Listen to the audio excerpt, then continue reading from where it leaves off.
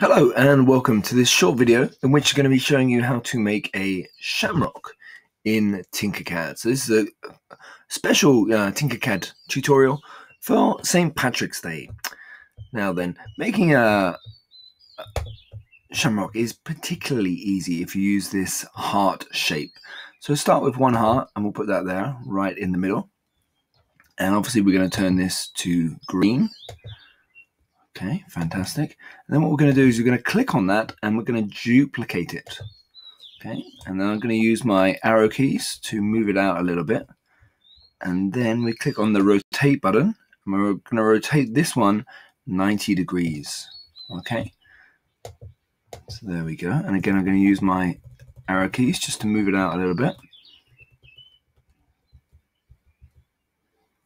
Okay, now a lot of people have shamrocks with 3 leaves, and some people would like to make 4 leaves clovers, which have 4 leaves. But I want to go for the traditional 3-leaf shamrock. So again, what I'll do is I'll click on the shape, duplicate it, use the arrow keys to move it out.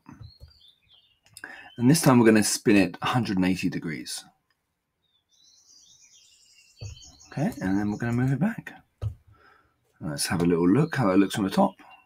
There you go.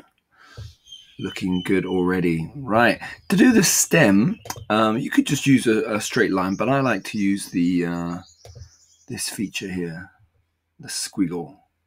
So I'm going to put my squiggle here and simply draw a stem like that. Click done when you're happy with it. Okay, move it over a little bit.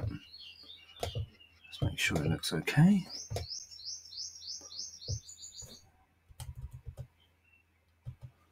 All right, and then of course don't forget to change the color of that. It would look funny with a blue stem. Okay, and finally what we do is go ahead and group it. There we are. And you have a nice, simple shamrock for St. Patrick's Day. Thanks very much for watching. I hope you've enjoyed that. Please stay tuned for lots more simple tutorials with TinkerCAD.